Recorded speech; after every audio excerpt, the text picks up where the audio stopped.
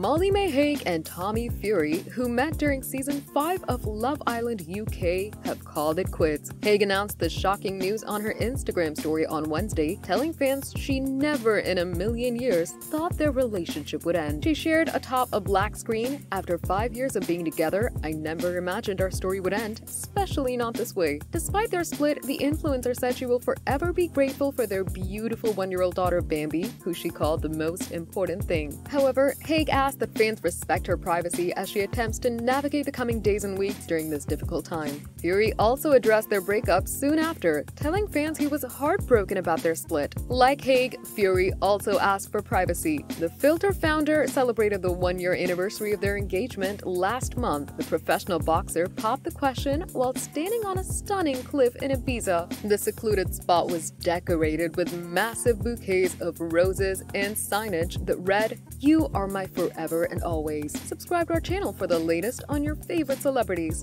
Like, comment, and share. And don't forget to press the bell icon for notifications.